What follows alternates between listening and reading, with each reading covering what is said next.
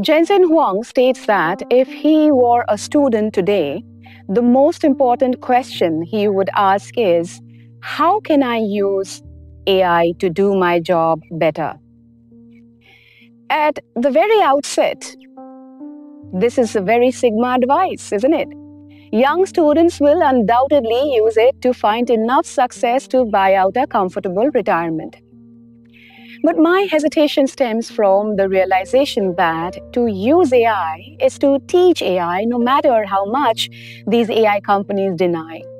When we query and correct these models to do our work better, we are feeding them the very intuition they lack. We aren't just using a tool, we are transferring our competence to it.